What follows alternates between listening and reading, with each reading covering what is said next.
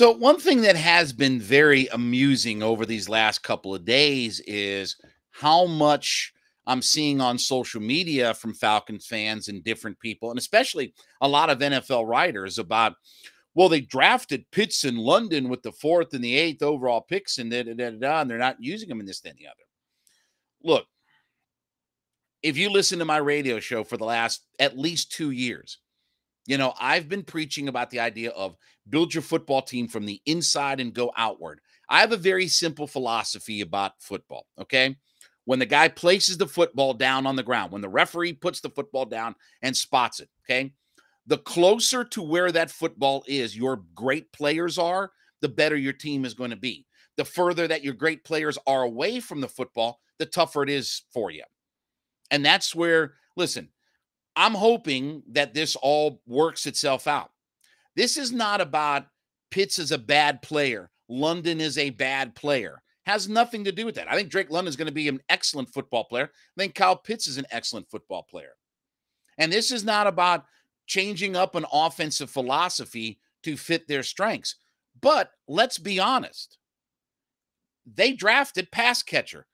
I told you this months ago. If you go back in the archives of the podcast, the last team that drafted two guys, and the Lions did it 3 times. The Lions are the last team to draft pass catcher in the top 10 in back-to-back drafts.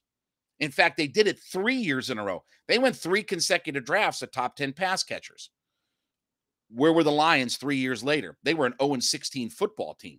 Now, again, not telling you that the Falcons are about to go 0-16, but this football team was severely deficient in a lot of areas, pass catcher being one of them. I mean, let's have this honest conversation. Would they have drafted Drake London if Calvin Ridley was available this year? Would they have still gone with Drake London? Let's just say that Ridley didn't get suspended and he was available this year. Would they have gone with Drake London? What would have been the philosophy? That's the part to me that's very fascinating. They would have drafted Pitts. And again, I know people said, well, they go with best available player. Okay, every GM says the same thing. They all say they go with the best player available. And guess what? GMs are fired every year in the NFL, okay? How many GMs are fired every year? Like a third of the league every year is fired? Okay, so that's all great. They all say the same thing, and they all have the same idea, okay? But when you draft bums at the very top of the draft and nothing works itself out, your GM gets fired for it, right? Ask Ryan Pace. Ryan Pace is on the staff for the Falcons. Ask him how it goes when I drafted best and this, that, and the other. Okay, well, he's working for the Falcons as not a GM. He's working here as a consultant. He's not a GM because he got fired. So all that sounds great. I hope this works out. But, if you tell me, well, our offensive line can't block in the passing game. Well, you had a chance to draft Penei Sewell. Go look at where he grades out. Go look and see if he's not one of the best young tackles in the NFL. What was the first thing? Let's go back in time because I've talked about this guy 1,000 times on my radio show. What was the first thing that the Buccaneers drafted when they got Tom Brady? When they picked up Tom Brady, okay, brought him over, did they go out and draft running back, wide receivers to help him out? Did they go draft a pass rusher? No. The first thing they did was they drafted Tristan Wirfs, who, by the way, they moved up one spot to go get Tristan Wirfs. They actually traded. They flipped positions with San Francisco, flipped one spot with San Francisco. They took Wirfs. The 49ers took Kinlaw. Why? Because that's where they needed their most help. Best available player. Maybe he was, but I know that that's what they needed help in. And what's it led to? I don't know. Did you see last year who was first team all NFL? Go look at the first team all NFL team from last year. Look for that name that says Tristan Wirfs across it.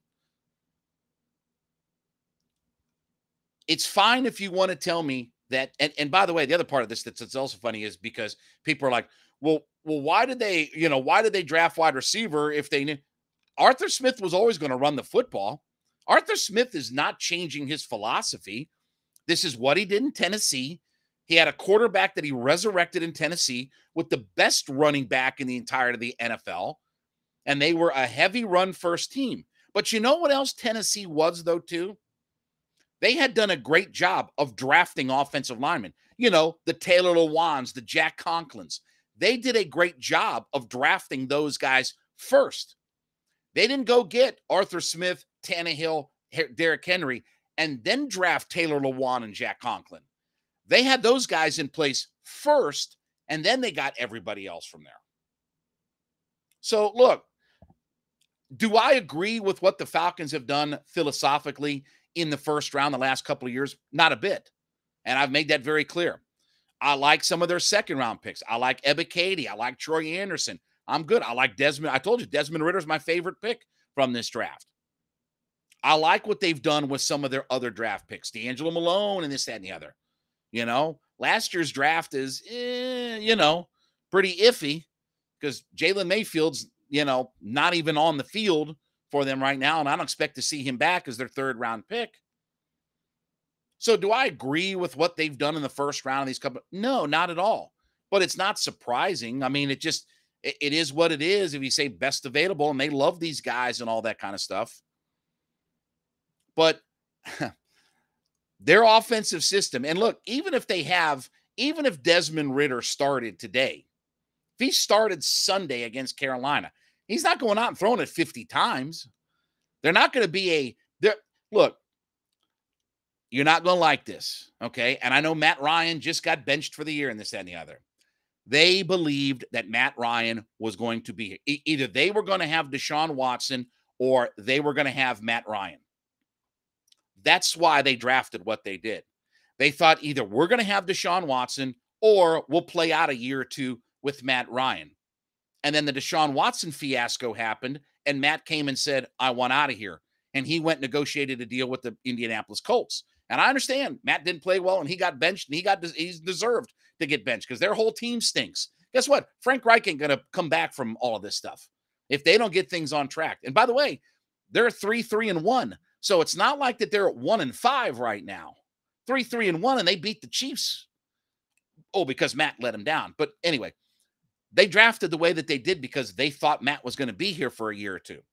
And Matt Ryan is not a run-heavy first passer. He didn't get 60,000 yards in this league by always turning in hand. At times he did. When he was in his first couple of years, he certainly did turn in hand off to Michael Turner, who went for 1,700 yards in his first year here. They drafted those guys thinking that Matt Ryan or Deshaun Watson were going to be their quarterbacks, not Marcus Mariota. It worked itself out that that's what this is. And they said, look, I believe that they knew Ridley, had his issues and was going to end up getting suspended. And they wanted to have the weapons in place to get their offense on track. So I hope there's a lot of moving parts to why they did what they did. I hope it works itself out. Look, with all due respect, when you tell me about Kyle Pitts having 1,000 yards and stuff like that, it is what it is, right? But let's hope that this all works itself out. Hey, don't forget, we thank you for making Lock On your first listen every day. Don't forget, check out NFL Key Predictions every Friday on Locked On NFL. Locked On's local experts give you the inside scoop on the 5 biggest games in the NFL, including Sunday and Monday Night Football. Plus, get betting advice from the field's leading experts at BetOnline. Follow NFL Key Predictions every Friday on Locked On NFL. Available on the Odyssey app, YouTube, or wherever you get your podcast from. So we'll see. I mean, listen, as we said, I hope that this works itself out. They passed on some really good players over the last couple of years that could have helped a lot of things. You look at Parsons, if you had him on defense wrecking games every week, you don't think that they would have their offensive line better figured out with Penei Sewell because you could have played him for a couple of years at right tackle and moved him over to left tackle once you wanted to flip Jake Matthews and him around. But they did it thinking that Matt would be here for a couple of years. They didn't, or Deshaun Watson would be their quarterback. They didn't plan on the idea of Marcus Mariota having to be the guy that lines up at center for all of this. All right, I want to talk about my friends over at Built Bar. Listen, you know how much I love these folks over at Built Bar. We're always looking for low carb, low sugar, low calorie snacks, right? But we want the protein that comes with it. We've talked a bunch here on the show about the protein-infused marshmallow puffs out there. So listen, head to Built.com today. Check out their wide menu of all of the different products that they have going on over there, okay?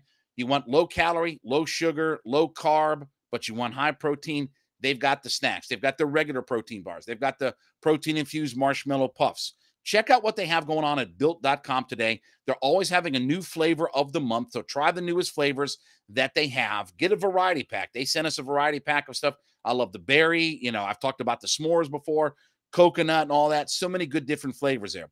So when you head to Built.com today and you put together your order, when you get to checkout, I want you to use the promo code LOCKEDON15. LOCKEDON, the number 1, the number 5. LOCKEDON15 at checkout. You'll get 15% off your order simply by using the promo code LOCKEDON15. Head to Built.com today, put that order together, and use the promo code LOCKEDON15 to get 15% off at Built.com.